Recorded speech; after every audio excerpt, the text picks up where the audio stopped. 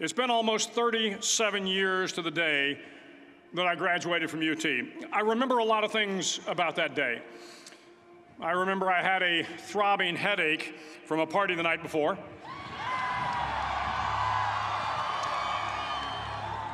I remember I had a serious girlfriend, who I later married. That's important to remember, by the way. And I remember I was getting commissioned in the Navy that day. But of all the things I remember, I don't have a clue who the commencement speaker was, and I certainly don't remember anything they said. So acknowledging that fact, if I can't make this commencement speech memorable, I will at least try to make it short. So the university's slogan is, "What starts here changes the world." Well, I've got to admit, I kind of like it. What starts here changes the world. Tonight, there are almost 8,000 students, or there are more than 8,000 students graduated from UT. So that great paragon of analytical rigor, Ask.com, says that the average American will meet 10,000 people in their lifetime.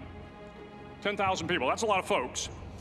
But if every one of you changed the lives of just 10 people, and each one of those people changed the lives of another 10 people, and another 10, then in 5 generations, 125 years, the class of 2014 will have changed the lives of 800 million people. 800 million people. Think about it. Over twice the population of the United States. Go one more generation, and you can change the entire population of the world, 8 billion people. If you think it's hard to change the lives of 10 people, change their lives forever, you're wrong. I saw it happen every day in Iraq and Afghanistan. A young Army officer makes a decision to go left instead of right down a road in Baghdad, and the 10 soldiers with him are saved from a close-in ambush. In Kandahar province, Afghanistan, a non-commissioned officer from the female engagement team senses that something isn't right and directs the infantry platoon away from a 500-pound IED, saving the lives of a dozen soldiers. But if you think about it, not only were those soldiers saved by the decisions of one person, but their children were saved, and their children's children. Generations were saved by one decision, one person. But changing the world can happen anywhere, and anyone can do it. So what starts here can indeed change the world. But the question is, what will the world look like after you change it? Well, I'm confident that it will look much, much better. But if you'll humor this old sailor for just a moment, I have a few suggestions that may help you on your way to a better world. And while these lessons were learned during my time in the military, I can assure you that it matters not whether you ever served a day in uniform. It matters not your gender, your ethnic or religious background, your orientation, or your social status. Our struggles in this world are similar, and the lessons to overcome those struggles and to move forward, changing ourselves and changing the world around us, will apply equally to all. I've been a Navy SEAL for 36 years, but it all began when I left UT for basic SEAL training in Coronado, California. Basic SEAL training is 6 months of long, torturous runs in the soft sand, midnight swims in the cold water off San Diego, obstacle courses, unending calisthenics, days without sleep, and always being cold, wet, and miserable. It is 6 months of being constantly harassed by professionally trained warriors who seek to find the weak of mind and body and eliminate them from ever becoming a Navy SEAL. But the training also seeks to find those students who can lead in an environment of constant stress, chaos, failure, and hardships. To me, basic SEAL training was a lifetime of challenges crammed into 6 months. So here are the 10 lessons I learned from basic SEAL training that hopefully will be of value to you as you move forward in life. Every morning in SEAL training, my instructors, who at the time were all Vietnam veterans, would show up in my barracks room, and the first thing they'd do was inspect my bed. If you did it right, the corners would be square, the covers would be pulled tight, the pillow centered just under the headboard, and the extra blanket folded neatly at the foot of the rack. It was a simple task, mundane at best, but every morning we were required to make our bed to perfection. It seemed a little ridiculous at the time, particularly in light of the fact that we were aspiring to be real warriors, tough, battle-hardened SEALs. But the wisdom of this simple act has been proven to me many times over. If you make your bed every morning, you will have accomplished the first task of the day.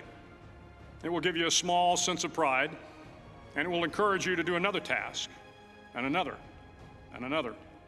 And by the end of the day, that one task completed will have turned into many tasks completed. Making your bed will also reinforce the fact that the little things in life matter. If you can't do the little things right, you'll never be able to do the big things right. And if by chance you have a miserable day, you will come home to a bed that is made, that you made. And a made bed gives you encouragement that tomorrow will be better. So if you want to change the world, start off by making your bed. During SEAL training, the students are all broken down into boat crews. Each crew is 7 students, 3 on each side of a small rubber boat, and 1 coxswain to help guide the dinghy. Every day, your boat crew forms up on the beach and is instructed to get through the surf zone and paddle several miles down the coast. In the winter, the surf off San Diego can get to be 8 to 10 feet high, and it is exceedingly difficult to paddle through the plunging surf unless everyone digs in. Every paddle must be synchronized to the stroke count of the coxswain. Everyone must exert equal effort, or the boat will turn against the wave and be unceremoniously dumped back on the beach. For the boat to make it to its destination, everyone must paddle. You can't change the world alone. You will need some help. And to truly get from your starting point to your destination takes friends, colleagues, the goodwill of strangers, and a strong coxswain to guide you. If you want to change the world, find someone to help you paddle. Over a few weeks of difficult training, my SEAL class, which started with 150 men, was down to just 42. There were now 6 boat crews of 7 men each. I was in the boat with the tall guys, but the best boat crew we had was made up of the little guys, the Munchkin crew, we called them. No one was over 5'5".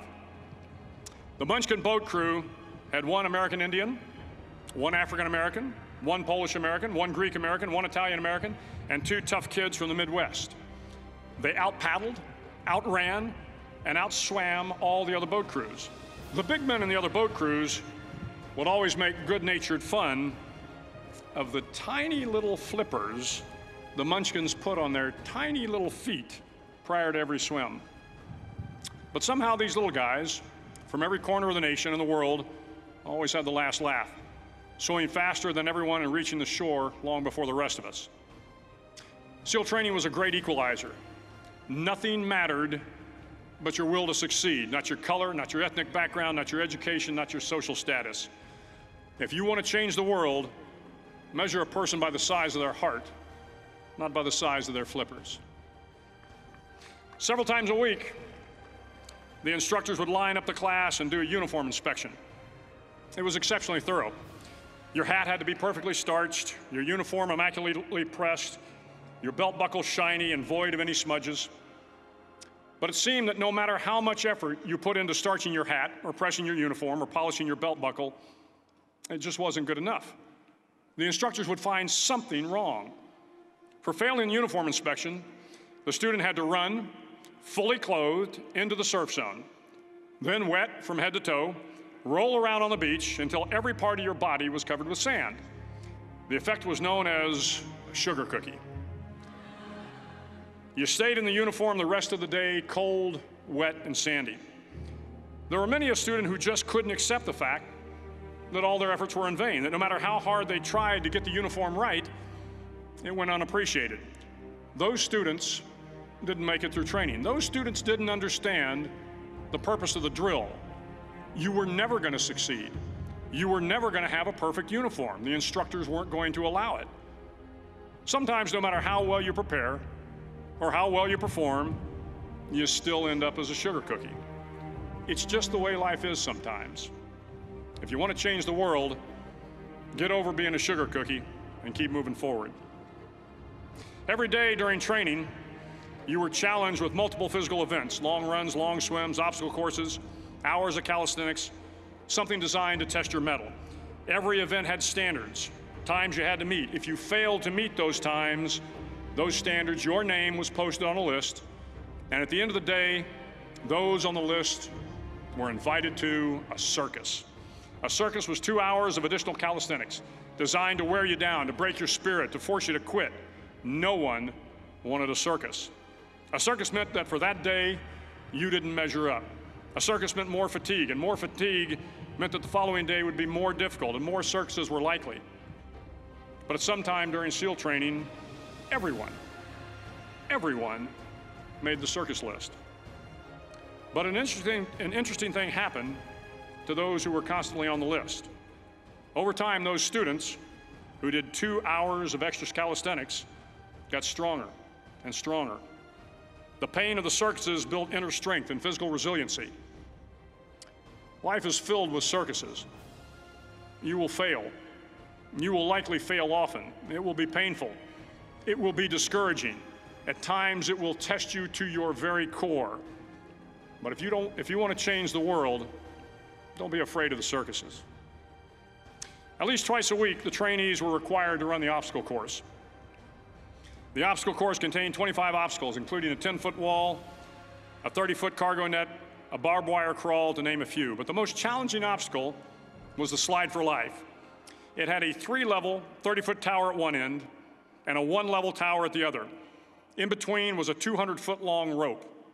You had to climb the 3-tiered tower, and once at the top, you grabbed the rope, swung underneath the rope, and pulled yourself hand over hand until you got to the other end.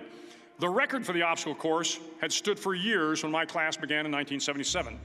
The record seemed unbeatable until one day a student decided to go down the slide for life head first. Instead of swinging his body underneath the rope and inching his way down, he bravely mounted the top of the rope and thrust himself forward. It was a dangerous move, seemingly foolish and fraught with risk. Failure could mean injury and being dropped from the course. Without hesitation, the student slid down the rope perilously fast. Instead of several minutes, it only took him half that time. And by the end of the course, he had broken the record. If you want to change the world, sometimes you have to slide down the obstacles head first. During the land warfare phase of training, the students are flown out to San Clemente Island, which lies off the coast of San Diego. The waters off San Clemente are a breeding ground for the great white sharks. To pass SEAL training, there are a series of long swims that must be completed. One is the night swim. Before the swim, the instructors joyfully brief the students on all the species of sharks that inhabit the waters off San Clemente. They assure you, however, that no student has ever been eaten by a shark, at least not that they can remember. But you are also taught that if a shark begins to circle your position, stand your ground. Do not swim away. Do not act afraid.